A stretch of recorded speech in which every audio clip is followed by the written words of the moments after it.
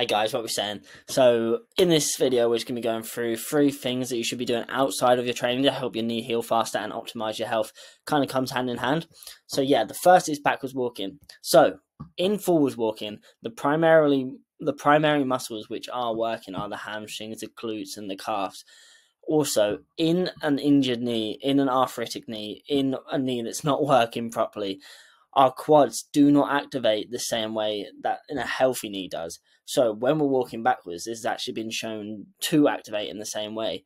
Also, bigger quads equals less knee pain. So if we're doing the backwards sled every day, if we're doing the dead mill every day, where we're getting this resistance and we're building stronger quads without too much of the muscle, too much of the tissue breakdown. So we're not going to be having that eccentric load. So we're not going to be breaking down the tissue. We're just going to be having the short range concentric movement. So we're getting loads of blood flow to the knees, which is what the body needs to heal. So yeah. Also, backwards walking just reduces knee pain in general, which has been shown by, I think it was Chen et al. 2021. Look that up. Might not be exact. Okay, awesome. And this is why. So each component of backwards walking acts as a shock absorber from the feet to the knees to the quads. When you're walking backwards, this is shock absorbing rather than when we're walking forwards.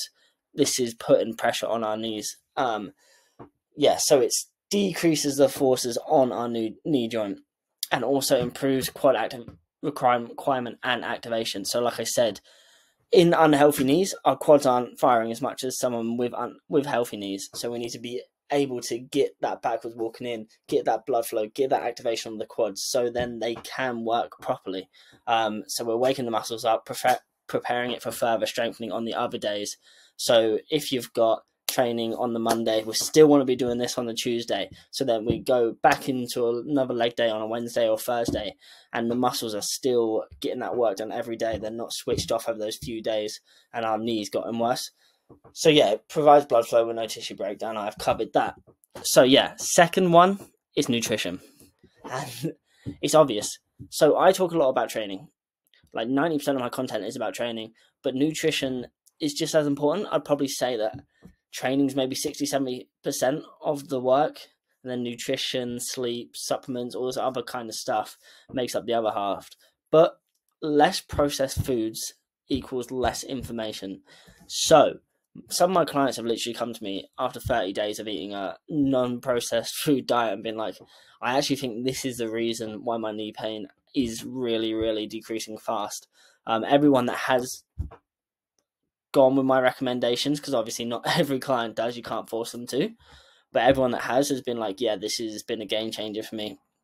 And whole foods have better recovery. So when you're doing your training, when you're putting your stimulus in your body, we need these whole foods to be able to recover better and just keep our body functioning right, our brain power, our body just feeling good. And when you're going into those sessions, if you're not recovered properly, you're just going to be damaging more stuff. So yeah. And then 3 is maximizing recovery. So that is partly nutrition, that is part of recovery, but these are 3 which I think are not covered in the nutrition. So sleep 7 to 8 hours every single night, no excuses. This is absolutely crucial to recover properly. It's non-negotiable that we get 7 to 8 hours. Even if you have to sleep in a little bit longer, if you have to go to bed earlier, do it. Switch your screens off. Dim your lights before bed. Stop eating a couple hours before, because we need this sleep to be able to rebuild our body. We're doing all this work to our tissues in the session. If we then don't sleep properly and we wake up and we go back to training, it's going to hurt. Like, we need to let our knee heal and rest and recover. You might sometimes wake up in the morning and be like, wow, my knee feels better. And then like 6 hours later, you'll be like, okay, it's aching a bit. It's because when you first wake up, that's when you've just done the recovering. So yeah, stop eating and drinking a couple of hours before bed. Come off your phone, wear blue light blockers, dim your lights. Those are my best advice for getting a good night's sleep.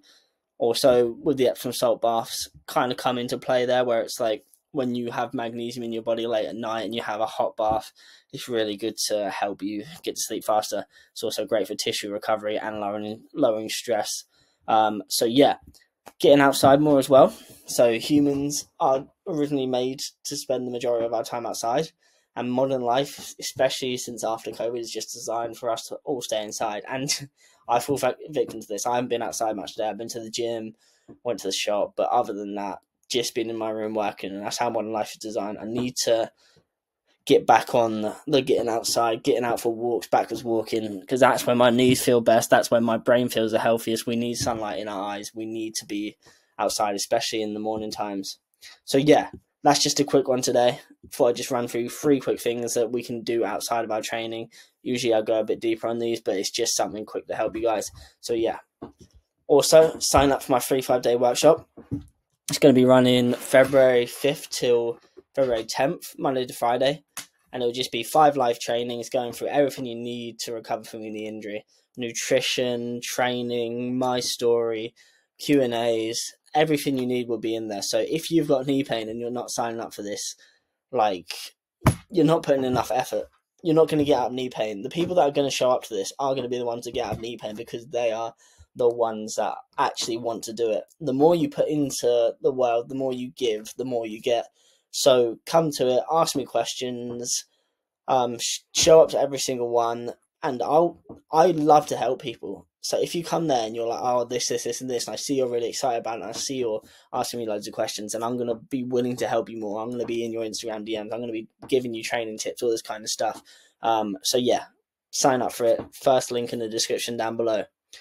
Hope this video helps. Like I said, just a quick one. If you got any questions, just drop them down in the comments down below and I'll be able to answer them. But yeah, cool.